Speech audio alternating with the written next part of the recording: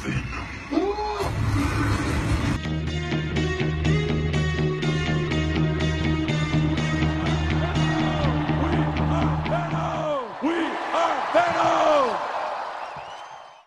what's up everyone? Welcome to an episode of Spitting Venom, aka the Venom blog. I'm here in my car, I'm about to leave. I'm gonna go pick up comic books today. We have 2 Venom comics coming out. We have Venomized number 4. So we're nearing the end of this 5-issue series. Next week we will try to squeeze in the 5th episode before episode 150 to end out season 1, and we'll do a review of that. Maybe even on the last episode, I don't even know yet. But then also we have the Nativity part 2. So we read part 1, we did like a couple weeks ago. We did a review of that, and it was like the setup of possibly a new symbiote, a new baby that Venom's gonna have. So we're probably gonna get some answers today in those comics. So I'm gonna make 2 different videos. We're gonna review each one. So this one is gonna go in front of Venomized, so enjoy this review, and then definitely come back for the next episode where we look at the Nativity part 2, the finale of the current Venom run, before it gets rebooted and restarted next month with Venom number 1 coming out in May from Marvel. So let's get right into it. Hey everyone, welcome back, and before we get started with Venomized 4 review, let's give away that digital code. So if you want, boom, there's the code. First person to put that code in gets the comic book. Just go to that website, put that code in, and you will get a free copy of Venomized number 4. And obviously if you miss the code, don't worry, because it's only one, it only works one time. If you miss it, I have other codes we're going to give away. In the very next episode, we're going to do Venom the Nativity. We're going to review that, and I'll try to put that up tomorrow, and you guys will see, you'll get another chance to get a code there. And then episode 150 is coming up in a few episodes from now, and we're going to give away pretty much all the remaining Marvel digital codes that I have in that one episode. I'm going to try to get to 30, but I don't know if I have enough to get to 30, but I'm going to do my best. But anyway, let's talk real briefly about Venomized number 4. And the reason I'm going to do it briefly is because, in my opinion, this is the worst issue out of all 4 issues that are out so far. The first one I thought was building up something interesting, and I was like, ooh, where is this going to go? What's going to happen? And the last 2 were just what I thought they would be, just action and what felt like filler a little bit. They had some moments that was setting up the story or continuing the story, but mostly it was just big action sequences drawn beautifully by Aban Coelho. And so I was like, all right, you know, I'm on this ship because of Aban. I love his artwork, and I think it fits the kind of the funness of the story that they're trying to go for.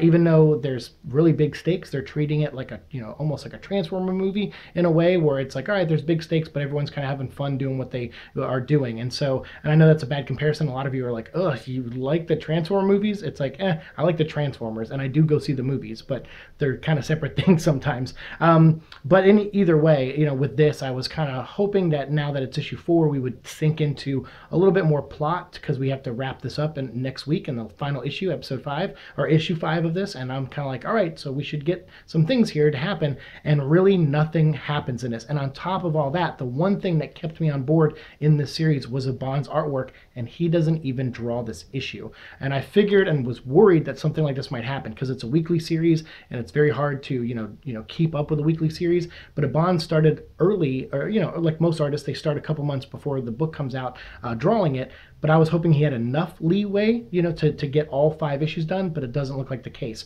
And I hope he comes back for issue 5, but I'm not sure either, because he didn't even draw a page or 2 in this. This is full on drawn by Kevin Lebranda, and I will not bash Kevin's artwork.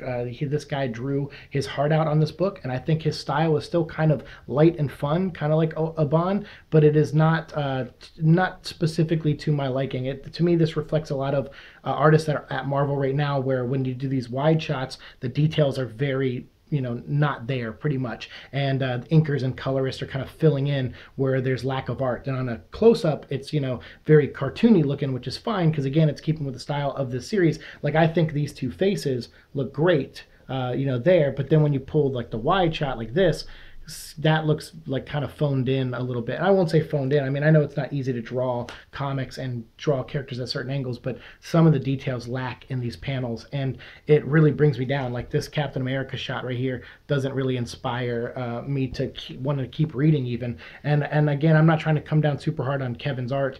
This guy drew really, really well, but when you have Aban on it, it's hard to follow that up for any artist, because I was already in the mindset of him. He's what sold me on this book, because I liked his art art in Venomverse so much. So without it, this book drops big time for me. I mean, we do get to see Thanos in it as the, you know, the poison. You do get confirmation that there is a poison queen, and it's talking to you know, Doctor Doom as his mother. So my theory, and from issue 1, is true. It's his mother, and Thanos is seeing death. And then you have Jean Grey, who's been possessed. She sees Professor Xavier, but then we also learn that Jean Grey is not fully taken over by the poison. So it looks like, again, we have her out. She's gonna live, but instead of coming up with creative and interesting ways to save some of these characters that I knew were going to be saved, I'm like, all right, obviously, you know, Jean's not going to be gone forever. They're going to keep her around in the main X-Men book.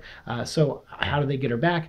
She just is like, she's just like, it's like a Deadpool in the Venomverse miniseries. Only Deadpool had the, you know, the power of being crazy, and that, you know, is why he got away, because the symbiote couldn't, or the poison couldn't adapt to his craziness. So that's why a pocket of him was still able to be, you know, conscious when he was you know, fighting his heroes. He could turn on the poisons. But with Jean, I guess that's the same thing. She kept a part of her brain in the back of her mind with her power somehow or something, and so she's still talking to Scott, and she's acting like a sleeper agent. And I'm like, well, we already did this in Venomverse. We already had this plot where one of the X-Men decided to be a sleeper agent, and so now Jean is, like, you know, revealed that she's kind of a sleeper agent, and she's telling Scott everything she needs to know. So it's kind of like, all right, whatever. It's like we've done that trope already in the last series. They're doing it again, and then this one also, like, Agent Anti-Venom. Obviously the poisons know he's a threat, and they know he can burn and melt through them. And there is at least a scene where they address that in here, where Flash Thompson's like, I think I murdered someone, because when I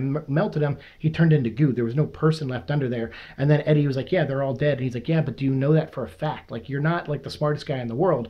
Do you know for a fact we can't save the people in these poisons? And it's like, well, why would Flash ask that question? He melted someone to goo. So that tells me that there was no one left in that body. But he's like, but we, you know, then Flash says, but I'm not the smartest guy either, but we are in a room with some of the smartest people in the world, like Alchemax and some, you know, like, you know, Kid Kaiju and stuff. Like, these kids are smart, these people are smart, and maybe they can come up with a way. And Venom's like, no, we don't have time. We just got to attack them head on, and let's try to kill the Queen. I like that plan. Let's just get, he's being the blunt object. And so again, you know, all those things that I kind of let go because the art kind of, you know, mesmerized me in the first couple issues was completely gone. And it made me realize just how much I was giving this book a pass because of the artwork, because I like the artwork so much. So when I got this issue and I was like, oh wow, a Bond's not drawing this, I was kind of stunned. I was like, okay, like this isn't good. Like, so it was basically my beer goggles were taken off or something.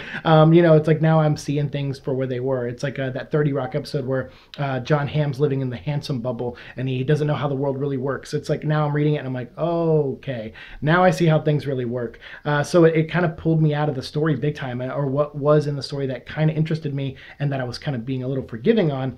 This issue kind of pulled me away. And although I thought there was a couple good character moments, ultimately, you know, when you get big splash pages like this and it's just, I don't know, the art didn't really sell me on this big splash page that should have been cooler. And you had like Jimmy Wolverine fighting Carnage, and Carnage is now poison, and he kind of looks a little silly, you know, drawn not by a Bond to me at least. I can start to see where, you know, in this universe with the poison stuff, that you need a specific person drawing these, so these don't look as goofy as they do.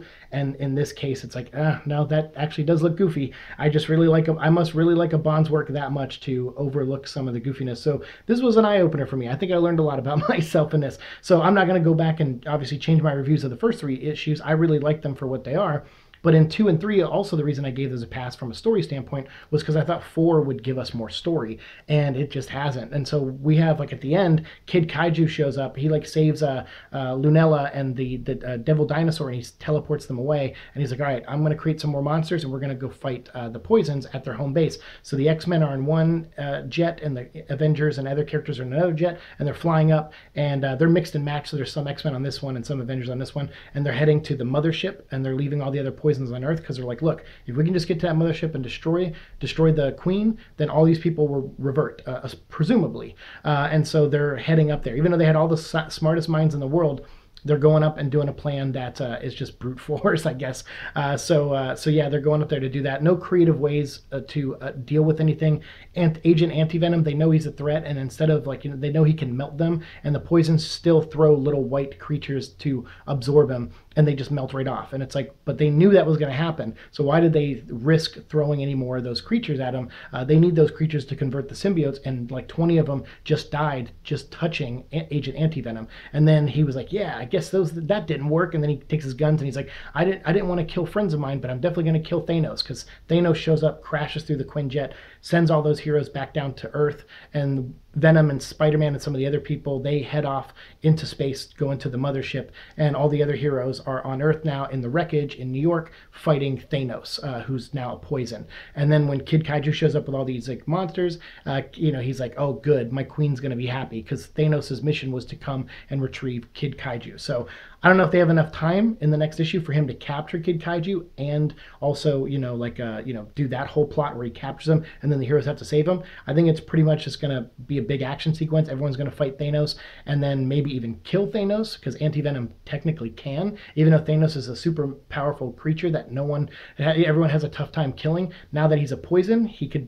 essentially die in like one touch from Anti-Venom, which is why I don't know why he jumped at Anti-Venom, or Agent Anti-Venom jumped at Thanos with guns and was shooting him with guns. I'm like, why are you doing that? Just go up and give him a big sweet bear hug and kiss him on the cheek and you'll kill him. So yeah, just a lot of things like that in this issue that I was like, oh man, I don't know if I can, if the next issue is not drawn by Yabon, I'm going to be really upset. And the fact that when this comes out in trade, I'm going to have this chapter, at least one chapter, if not two, in the trade that doesn't have Yabon's artwork in it, it's going to bum me out, because that was my favorite thing about buying the trade of Venomverse, was that every page was just like art that I really liked. And I know it's not everyone's cup of tea, but it really, I liked it. I like his art a lot. And so I can't wait to see what book he draws next. Yabon, wherever you go next, I'm definitely going to follow your artwork, and definitely hope you stay in the Marvel Universe and draw some cool stuff there. But if you go to DC too, I'll follow you over there as well. But here, with this, again, I don't want to crap on Kevin Labronda, because I think his art ultimately is fine. It's just hard to follow up what I liked in Yabon. And then Cullen Bunn, this script, to me, it was weak. This is the part where you should start, hooking and bringing it all home and everything like that. And really, I feel like the next issue is, I don't know how it's going to deliver, because I feel like the next issue is just going to be more action and everyone running on this suicide mission, and nothing, no story beats are going to come out of it, and no characters are going to be left changed or affected. And I thought there was a glimmers of some of that in this issue, but probably the least out of all the issues in this. And everything just kind of conveniently happens and falls into place, and it feels a little lazy to me, if I could be honest. So anyway, yeah, I don't know, but if you guys out there, if you read it and you have a different opinion, let me know. What I was really surprised this week was that this was the book that I was excited for and I didn't really like that much, and this is the book that I wasn't really excited for and I ended up loving very much. So we're going to talk about this in the next episode. This is the Nativity Part 2, the final issue of the current Venom run. So thank you guys for watching. Let me know what you think of this episode down in the comments below. I'll see you in the future. Peace.